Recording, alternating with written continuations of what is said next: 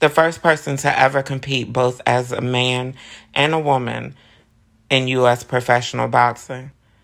Allow me to introduce you to Patricio Manuel. Got the right bitch, no lefty. Walking my truth, don't fuck with my step team. Crawl for you, walk, run it, catch me. Got a sharp tongue, spit it, machete. On December 8th, 2018, the first trans man to ever box and win in U.S. history. The first person ever to compete as both a man and a woman in U.S. professional boxing. Allow me to introduce you to Patricio Manuel, a.k.a. Cachuate, a.k.a. Peanut. Commonly mistaken for Latino, Pat's last name is commonly mispronounced as Manuel.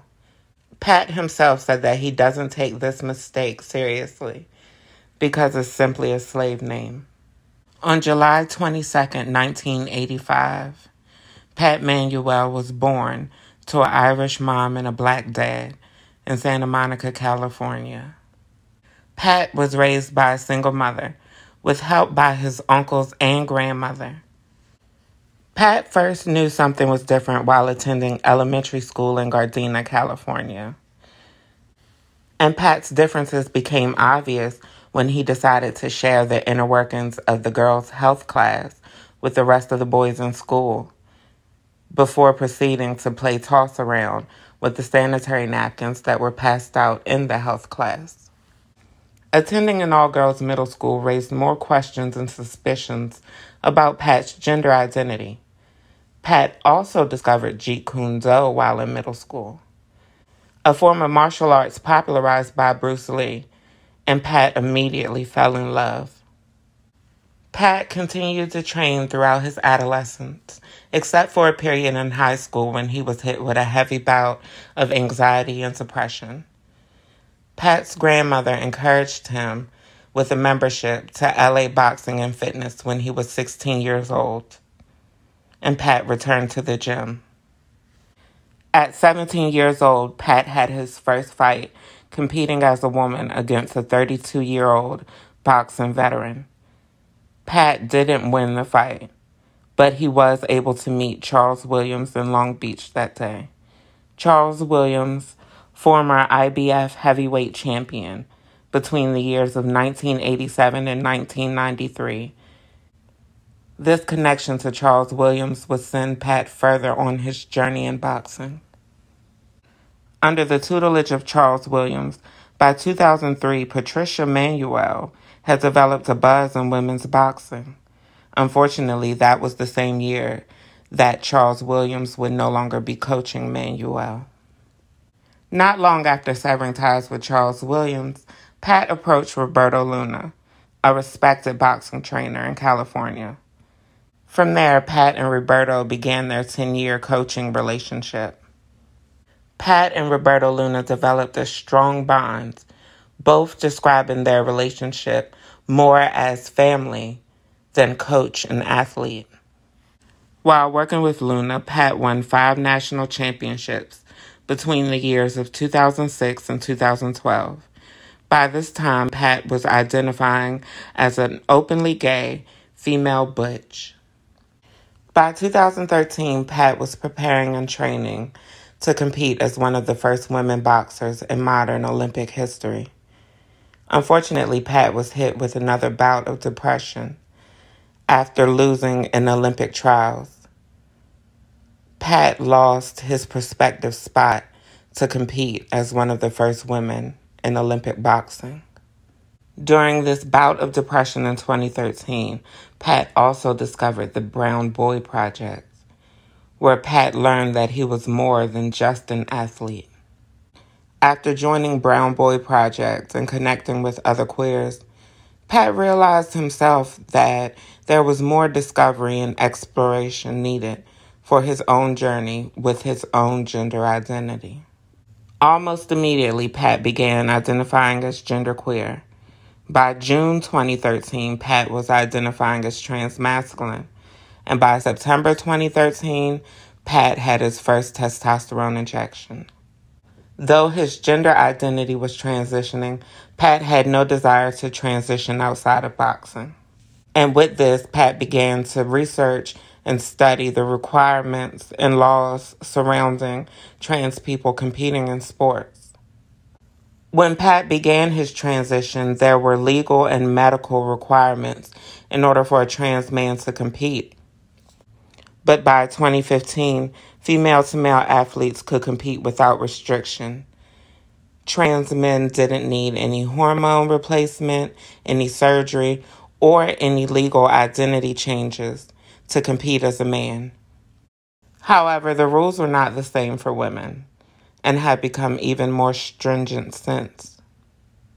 When he began his transition, Pat was still training with Roberto Luna at The Rock, a church-affiliated gym run by Reverend Joshua Canales, who is also pastor at Mission Ebenezer. After coming out as trans to his trainer, Roberto Luna, Pat decided to come out to Reverend Joshua Canales, who ran the gym as well. After coming out to the pastor, Pat was hit with the line, "Did you pray about it?" This was not the response that Pat wanted or expected from a man that he admired and held at such high regard. Not long after, a documentary crew began following Pat and filming his experiences as the first trans man boxer. Reverend Joshua Canales, pastor at Mission Ebenezer, made it very clear that the documentary crew was not welcome to shoot Pat at The Rock. It was hard to find a picture of the pastor without his wife, honey. I ain't mad. Pretty. Throwing his family in our face. You know what they say about men in church. How you doing? I see you, Pastor. I think you look better with your beard. It would be a chop on the realness for me. Pat was told that he was still welcome to train, but it was very clear that he was not allowed to be visibly trans while being associated with the gym. When asked about the events that resulted in Pat feeling unwelcomed at the Rock Gym, Reverend Joshua Canales stated, and I quote, "She could train here like anybody else, but I personally do not support Pat transitioning." During this same period, Roberto Luna cut off his 10-year professional relationship training Pat as a boxer. However, this exile and betrayal did not stop Pat's transition. Pat continued going forward with his medical transition and getting top surgery. While recovering from top surgery, Pat drove to Duarte Youth Boxing Program in search of Victor Valenzuela. Valenzuela, a renowned boxing trainer, who's actually part of Boxing Hall of Fame, reassured Pat that he would be trained, just like any of the other guys at Duarte. Valenzuela kept his promise of treating Pat like any of the other guys in the gym. Valenzuela never even outed Pat to the other guys in the gym. The guys that Pat trains next to assumed that Pat was a cisgender man until Pat began to make headlines. In transitioning from female to male, Pat not only learned more about himself, but he learned more about the world and how the world views black men. Pat quickly noticed the difference in how police treated black men versus black women.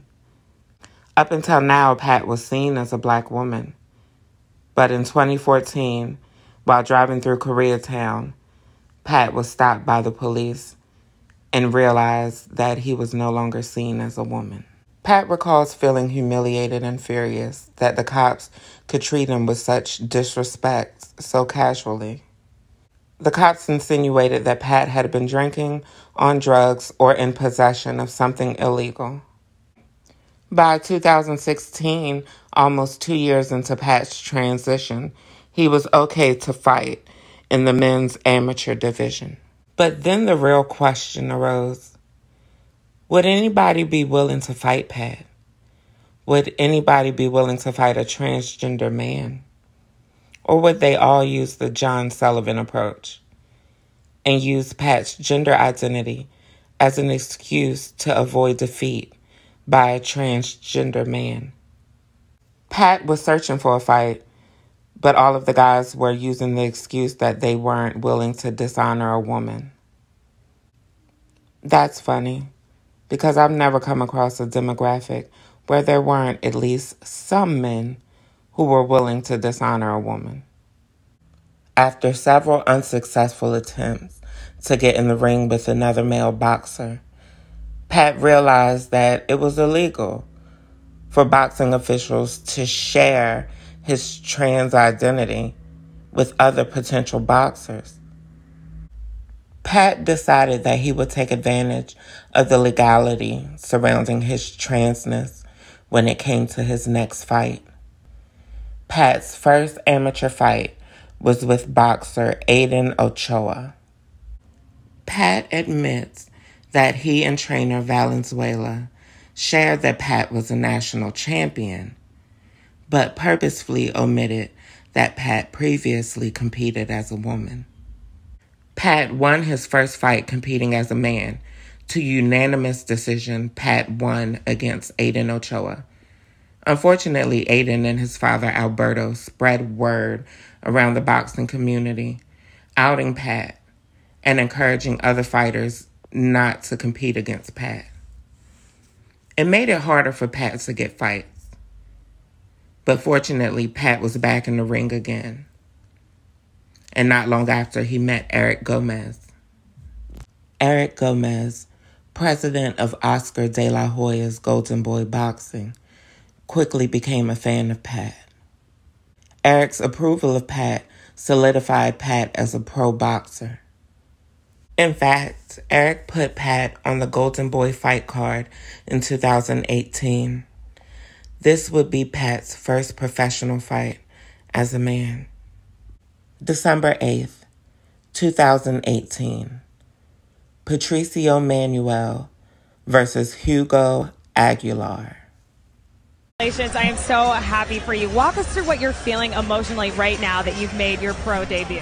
Oh, man. I think if everyone knew what it took to get to this point, it's been almost 2 years since I've been in the ring even. Hello. We all want to hear you, Pat. Oh. What I was saying was, I think if people knew what it took to get to this moment, it's been almost 2 years since I've been in the ring. And I just got to say, my opponent, my hat's off to him. He came there to fight. He was fighting me the whole time. He fought me as a man, and I have so much respect for him. I hear some fans aren't happy. It's okay, I'll be back. I'll make you happy then. You tell him, Pat. So everyone in life has a purpose, and you never gave up on your dream. You always went and continued to fight. What is your purpose moving forward? I can do the last part. What is your purpose moving forward? What's next for you? What's next is I've got some naysayers out there I need to prove that I deserve to be. Yes, you heard correctly. They were booing him after he won. Since this groundbreaking, history-making fight in 2018, Pat has not been back in the ring as a professional boxer. Multiple injuries, pandemic, aging, and boxers being afraid of being defeated by a transgender man. You name it. Pat hasn't been back in the ring, but Pat also has not lost his purpose. It appears as if Pat has found another calling in advocacy.